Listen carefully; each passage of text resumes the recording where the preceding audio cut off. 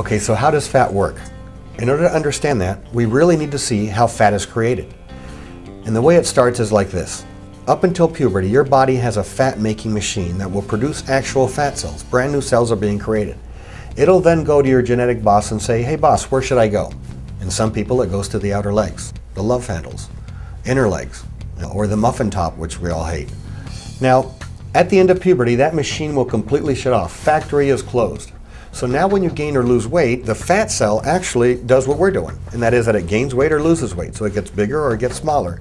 It doesn't disappear and come back, so the number of cells always stays the same. So now what you see is whenever you gain weight, there's a particular area in your body that you always notice at first, whether it's the outer legs, the inner legs, whether it's your waist, wherever it is. And then this is the place where you never see it go away. Yes, it shrinks and it gets smaller, but it never really goes away. It always remains fuller. And that's because you have a distribution of fat issue, meaning that your genetics put more cells in that particular area and you will never ever be able to get rid of them. Liposuction is really about reshifting fat. It's about distributing your fat in a much better place so that now we can create natural, more beautiful results.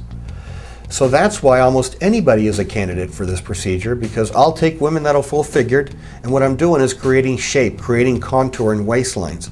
And so it's about reshaping them, not about getting them to lose weight, but now if I do reshape them, they gain or lose weight, they always maintain a sexier, prettier look. So another common question that I get is, well, what happens to my fat after you suction it out? What will happen to my body? Will it grow in other parts? Will I get bigger arms, bigger legs? Well, now we can understand that fat doesn't come and go. The fat cells don't disappear and then reappear, they just get bigger or smaller. But what I've done with surgery is that I've rechanged your fat distribution, so that now when you gain or lose weight, you're right, you're not going to see it as much in the waistline, but you may see it now wherever you have more cells. That could be your arms, your legs, because we did not touch that area.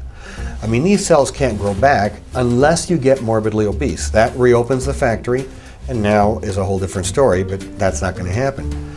So the common question is, what happens when I gain or lose weight? Now, I always chuckle at that because I hope we're not planning on gaining weight already, but if you did gain the weight, you're just going to see it in areas that you didn't do liposuction in, or wherever you have more fat cells.